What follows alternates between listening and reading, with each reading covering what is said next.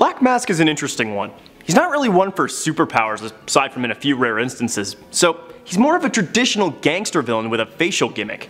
But that doesn't make him any less creepy or intimidating. So let's count down our top 10 scary Black Mask facts. Number 10. He killed his parents. Black Mask was originally known as Roman Sionis, the heir to a cosmetics company known as Janus Cosmetics. At the age of 21, he became its vice president and fell in love with a model named Cersei.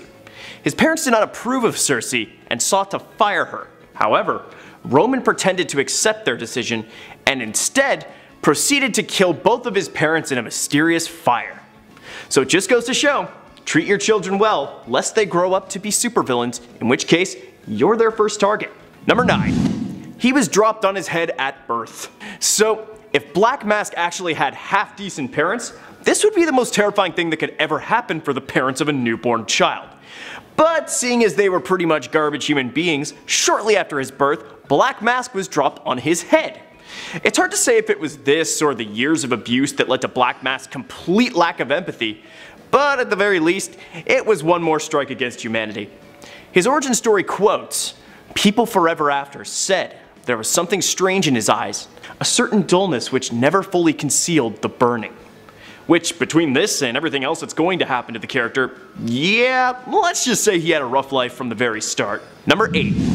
Face melt. So, despite the fact that his name is Black Mask and not Black Skull, that mask is actually fused to his face. After a battle with Batman and Robin, Roman tripped into the fire he himself set, and the mask permanently melted into his skull, making it a permanent fixture upon his face. Jeez, that's a Goosebumps level nightmare. So take that as a lesson, kids. Pyromania doesn't pay off. I mean, unless you're murdering your parents, that seemed to go okay for him. Number 7. Torture. While Black Mask is more of a gangster than a supervillain, what really sets him apart from the other gangsters is his fascination in torturing his victims. Black Mask himself has stated he views it as an art and finds something appreciative in causing another pain.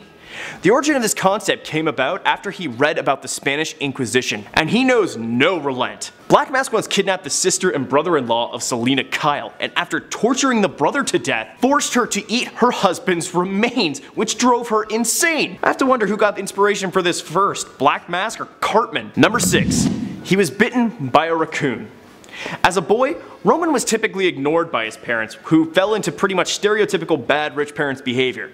As a boy, he once ran into the woods and started chasing a raccoon, as he felt kinship with the creature, which was also trapped in a lifelong mask. However, when he approached the raccoon, it was found to be rabid and attacked him, causing him to fall through the woods and develop a rabid fever. And while he ultimately recovered from the rabies, he felt that day was the day he was dragged into hell. Not a bad origin story. In another universe, he'd have been Raccoon Man, so this is a preferable alternative. Number 5. Mind control powers.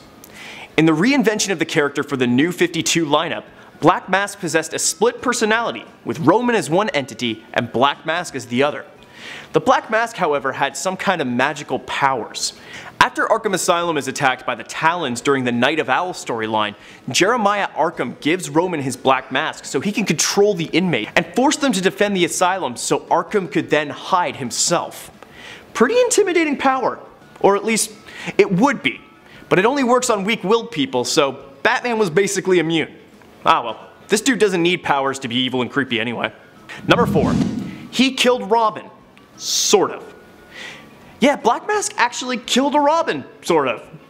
In the War Games storyline, Black Mask actually did kill Stephanie Brown, the 4th Robin. Black Mask tortured her and eventually shot her, and while she made it to a hospital, she ultimately did not survive. Or at least, she was thought to have not survived. It turned out in Robin's spoiler special number 1 that Stephanie's death was fake so she could keep what she knows to herself. So, at least Black Mask thinks he killed a Robin, and was willing to kill someone so close to Batman, and let's face it, that takes some guts. Number 3. The founder of Arkham Asylum was once Black Mask. The founder of Arkham Asylum, Jeremiah Arkham, actually became the second Black Mask for a short period. During the time when Bruce Wayne was thought to be dead and Dick Grayson was Batman, Jeremiah Arkham appeared as another Black Mask and blew up Arkham Asylum, partially attributed to him developing schizophrenia. As Black Mask, Jeremiah would employ explosive chips inserted into his inmates to control them. However, this was promptly stopped by Grayson Batman and led to Jeremiah being captured inside Arkham Asylum. So a schizophrenic insane asylum operator was using the asylum to build a criminal empire while taking another villain's identity. Yep, sounds like a Batman villain. Number 2. He controlled Bizarro. In Red Hood and the Outlaws Volume 2, Issue 5, utilizing a techno-organic virus, is able to control the mind of Bizarro. Almost. This could have been pretty dangerous had it not been for the inability for him to control that mind of Bizarro fully, and eventually the virus overwhelming him, leaving him in a catatonic state. Like, literally a catatonic state. It basically destroyed his mind. Kind of a lame way to lose your fight against Red Hood, but what can you do? He did have a pretty powerful pawn for a while at least, and had the potential to be dangerous, so he was scary for like 20 minutes. Number 1. He controlled all of Gotham. This was pretty much the apex of Black Mask's achievements. After discovering that the War Games plan was designed to unite all of the criminals under a single leader, Black Mask announced that it would be he who would be taking over Gotham City.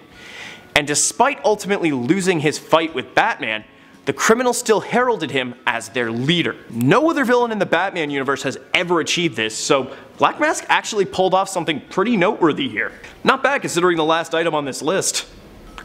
And that concludes our top 10 scary Black Mask facts. This dude's creepy on all kinds of levels. What's your favorite Black Mask story? And what do you think of Ewan McGregor portraying him in the upcoming Birds of Prey movie? I'm just hoping the movie is good after what happened with Suicide Squad. Anyway, that's all for now. Take care and have a good one.